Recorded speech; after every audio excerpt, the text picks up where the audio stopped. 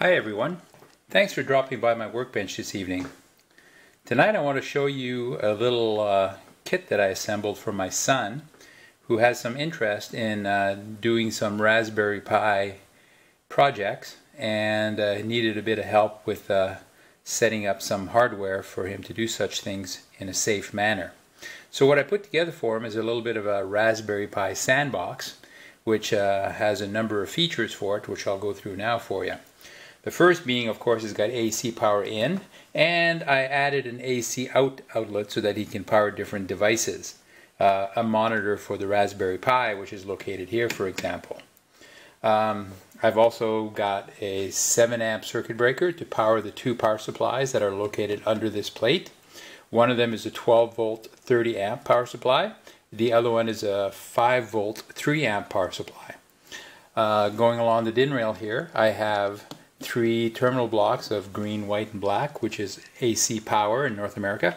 Those 3 terminals give him access to AC power, which is switched by the circuit breaker should he have a need to do some designs that need AC power and he just wants to prototype something together.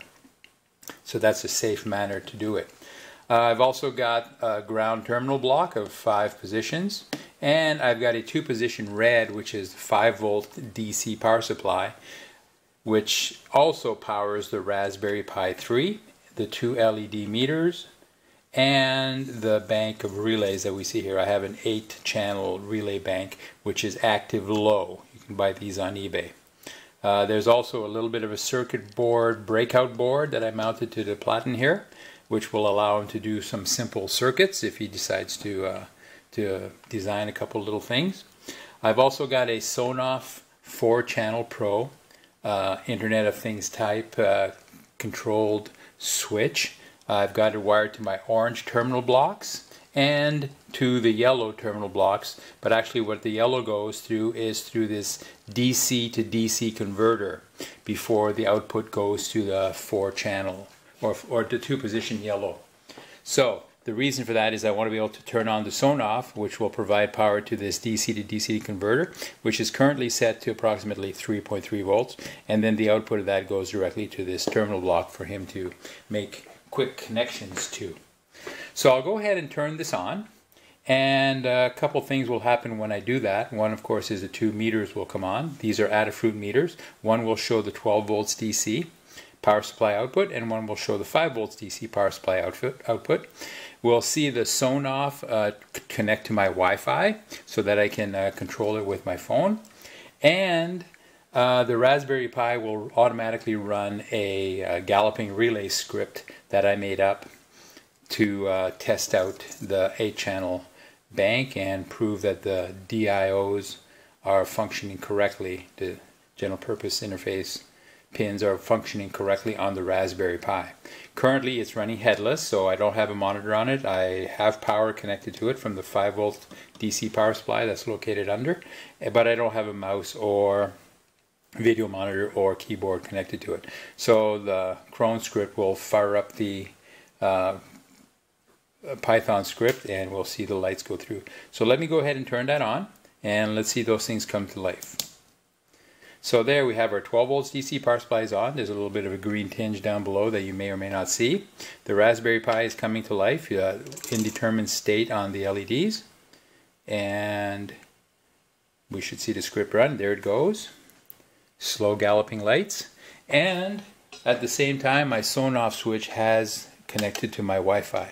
I had originally planned, and I've left it in place, to connect the relays to 12 volts DC to be able to run, but I took that out so that I could power this first bank from the Sonoff. So you can see there with a simple switch or GPIO controlled switch, you'd be able to turn the relays themselves on. So the next thing I'm going to do is I'm going to turn on my phone here real quick and turn on via Wi-Fi the 4 switches on the Sonoff. So switch number 1, and you can see the red light came on. Switch number 2, let me put that a little bit higher. Switch number 3, And when I put on switch number 4, which is my yellow circuit, my DC to DC converter will come on and will go to approximately 3 volts DC where I set it previously. So there it is, 3.32 volts, and we hear the fan down below come on. I'll go ahead and turn these off. 1, 2, and 3. Now I'll leave number 4 on, and basically number 4 is on. My DC to DC converter is at about 3.32 volts. And I'll pan over to my electronic load, my Kunkin KP 184. So it's telling me that my DC output is currently 3.28 volts DC, which is fairly close to what my setting is. It's also putting out 4 amps. Recall that I've got it set, I have a fuse in there set to 5 amps, so I don't want to allow overdriving the module. And we're putting out 13.13 watts right now. So that's a nice little DC to DC converter, which does a pretty good job. I think it's rated at 8 amps, so that's pretty nice. So I think he'll be fairly happy with that. He has control through potentiometer here of the voltage setting, so he could go probably a little bit lower to 2.5 volts all the way up to 12 volts, because it is powered by the 12 volts DC signal that from the power supply down below. With that, like I said, I've got 4 fuses here. First fuse is for the first bank of 3 terminal blocks, second fuse, second bank, third fuse, third bank, and the fourth fuse controls power to the DC to DC converter over to the yellow. And of course, as I noted, all of these are controlled through the Sonoff 4-channel Pro module.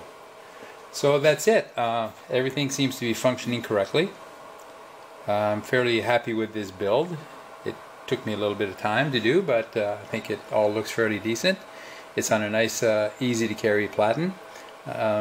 Should be fairly safe for him to conduct a few experiments with, and that gives him some capability that I don't think he has at this time. So everyone, I want to thank you for sitting through and watching this video. Please feel free to leave comments. I do hope you'll take the time to like this video and subscribe to my channel. That would help me a lot. I appreciate that very much. Thanks everyone. Bye bye.